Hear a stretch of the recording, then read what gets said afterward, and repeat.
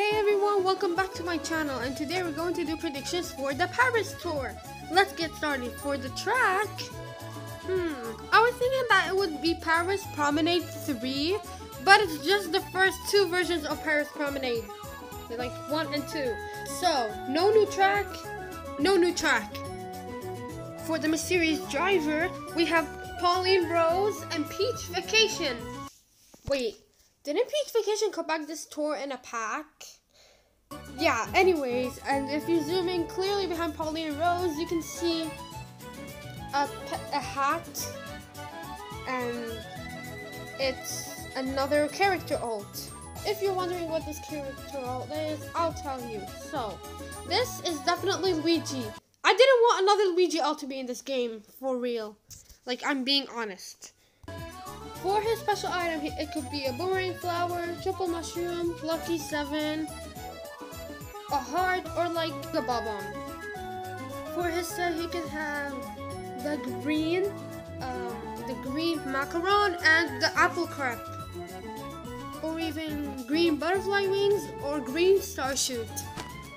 For Pipe 1, we'll have the new Luigi. For Pipe 2, we will have Peach Vacation and Pauline Rose. For the special pipe, we can have like a special pipe with more city track characters. For Gold Pass gifts, we can have one of the Shy Guys, a new green cart, and maybe shell parachute, and maybe baby Luigi as well. Yeah, I think. For the premium challenges, we can have Mario Chef or Shy Guy Pastry Chef. For the 45 Ruby packs, we can have Heart Balloons pack, Rose Taxi, and Gilded King pack. For the 90 Ruby packs, we can either have Mario or Shy Guy Pastry Chef pack, White Yoshi pack, or Peach Wintertime pack, or Pingle Peach pack.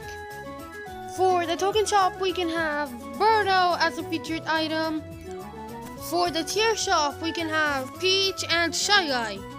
For Rank Cup, week 1 we can have Pauline Cup, and for week 2 we can have Peach Cup. Well, wait, I did predict these last tour. But anyways, hope you all enjoyed. Please like, subscribe, and comment. Bye!